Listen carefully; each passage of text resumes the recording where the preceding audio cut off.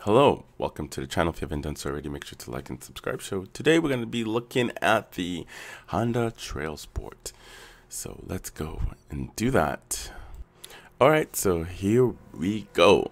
So the first thing before we get rid of these ads, hate those ads.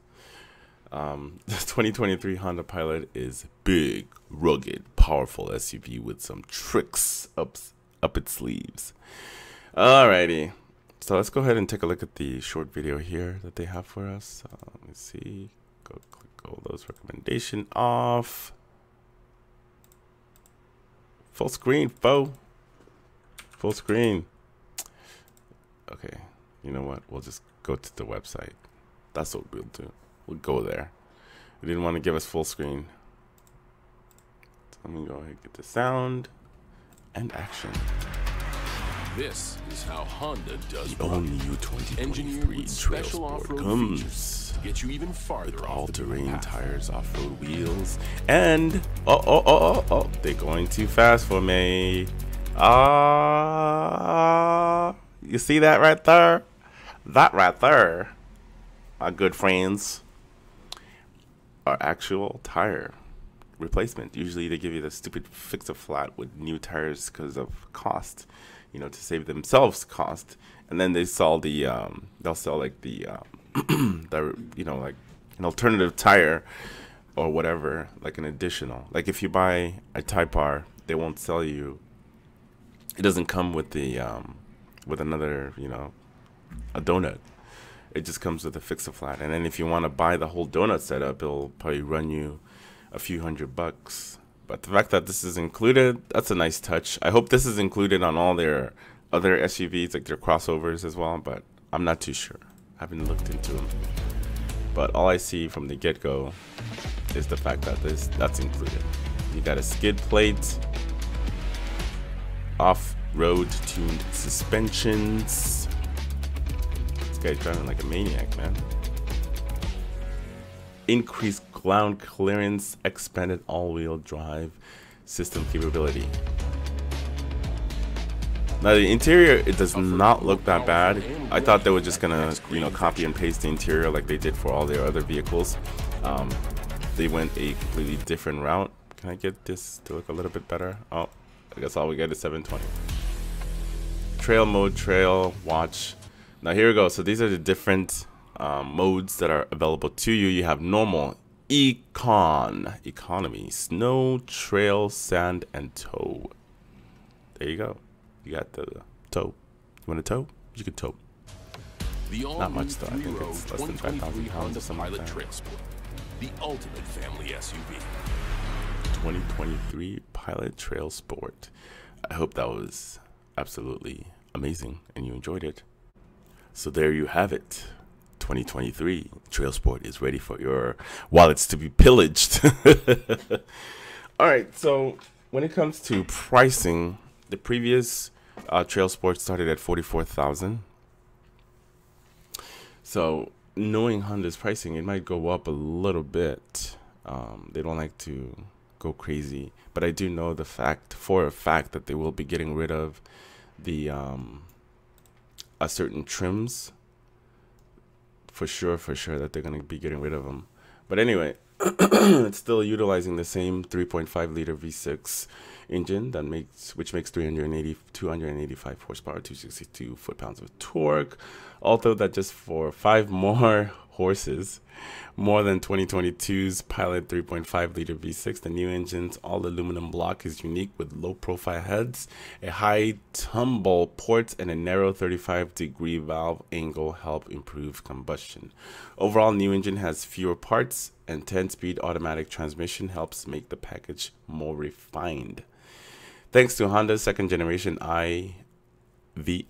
VTM4 torque vectoring all-wheel drive system, which is available on Trail Sport and Elite models. Up to 70% of the engine's torque can be directed towards the rear wheels. 100% can be directed from one side of the vehicle to the other, which is nice. When it comes to all-wheel drive system, Honda, to me, still doesn't come to par when it comes to all-wheel drive, comparing it to Subaru's all-wheel drive system that is always running always good. I've seen tests where they test out the Subarus against other cars, and it just blows them out of the water. Like the way, yeah, that system is pretty much top notch in my opinion. I mean, you may have different of opinion, which is okay, which is fine, but I'm just keeping it real. When it comes to all-wheel drive, I don't think anybody touches Subaru because they've been building those things for decades, really long time. When it comes to the interior, you got these nice, lovely leather seats with Trail Sport written on top. Now, my thing is, why is it like that looks kind of orange? They should have gone with the red. I love the red stitchings. Interior-wise, they broke the trend. Got to give them that. They got rid of those that same design that they've been putting on every single vehicle. CRV still has it. Civics, not a fan of them. I like it, I love it, but I'm just saying, like, they needed to change something. The fact that they changed it with the Pilot, that is huge, huge, huge. I thought that they were just gonna go with it, you know what I mean? So this is the Trail Sport, because that's all the ones they are showing us right now, and then later on they will show us the other one. So here's a little bit more of the spec sheet. You got the rear, even though somebody has already made the rear look really nice. Overall, I like the new design. I think I've said that. The boost blue on the Pilot kind of makes it look weird, I guess, to me. But that color is always popping, especially if you see it on the Civics or the Civic hatchbacks as well as the Type R. That color just pops. Color pops, man. It pops. I love it. But they just trying to put it on every vehicles that they can. I think they're keeping that same design right here in the when it comes to shifting. You have your drive, park, etc. The electronic parking brake, which I'm not a fan of.